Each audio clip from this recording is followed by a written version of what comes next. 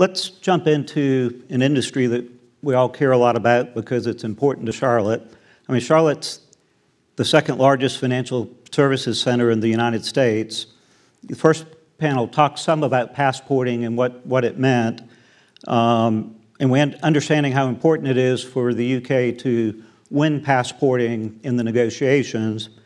Jonathan, can you talk some, for U.S. companies and especially our financial services institutions that have come to London as their gateway to Europe, if passporting isn't universally continued, what impact is that going to have on the financial institutions and other U.S. companies that are headquartered in the U.K., and what's the impact of that going to be?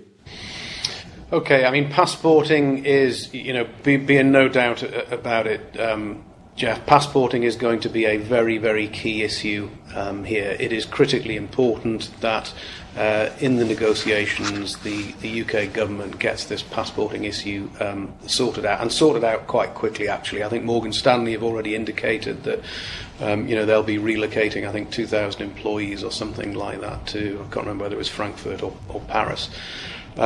But certainly getting passporting sorted out. In other words, getting this license to operate and sell services across Europe sorted out very, very early on. That is going to be critical.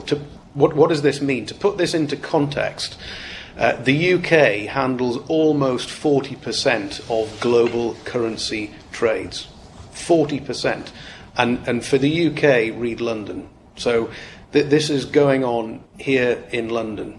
That is how important to global currency trades London is.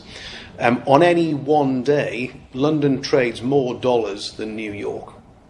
So that is how significant an issue this is. So it's significant for the UK, it's significant for Europe, and it's significant for the States as well.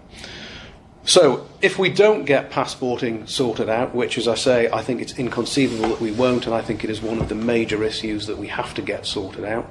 But if we don't, what does that mean? There's been some speculation about it, inevitably because people want to assume that this is going to be sorted out. It's the sort of thing that isn't really getting much airtime here in the UK. I think what you've got to remember is that London, in particular within the UK, is set up for financial services. There is no other neat solution within Europe which is going to deliver the sort of result that US financial institutions want. And this is not just about being next door to your competitors, it's about being alongside your client base.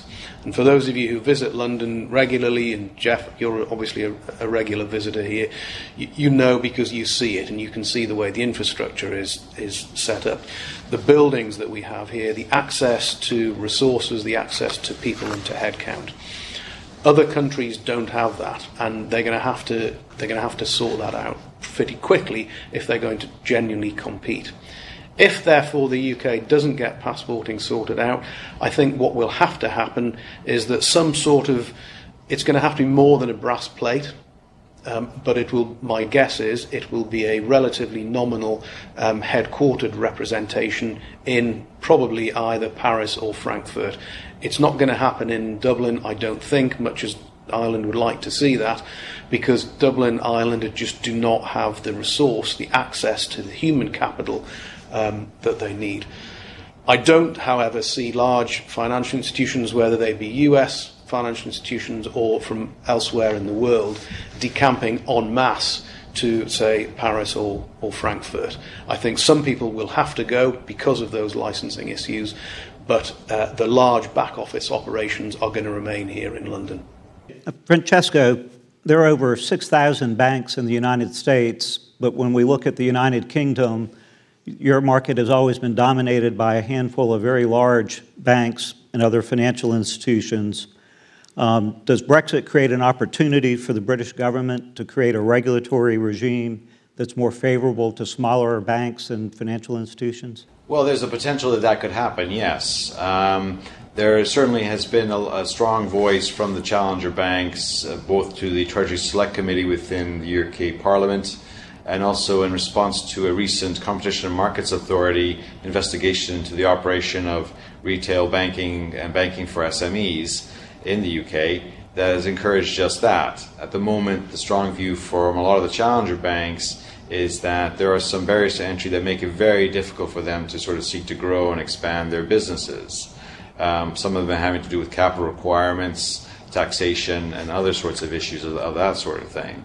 Now, the thing is, I think a lot of the financial rules that have been put in place by the European Union actually were probably driven by the UK, so a lot of it's been informed by that.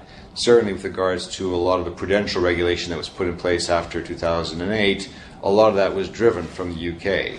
A lot of the models and the sort of regulatory framework that's in place for financial services has a UK sort of colour to it, if you like. So yes, there is every opportunity for the UK to then begin to strike its own kind of course.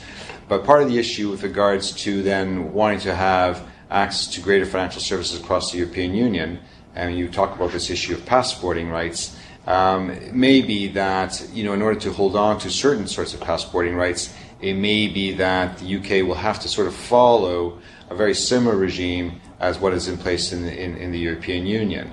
At the moment, you do have these sort of third country type arrangements where, provided you have a regulatory system and approach that's very similar to what is recognized in the EU, then you're allowed to do business in the EU.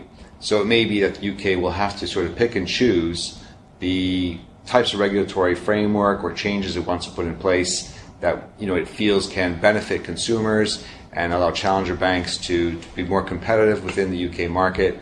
But it will be very much sort of part of an iterative process, I suppose, in sort of seeing what, if any, kind of passporting rights the UK has and what ultimately that looks like in the future.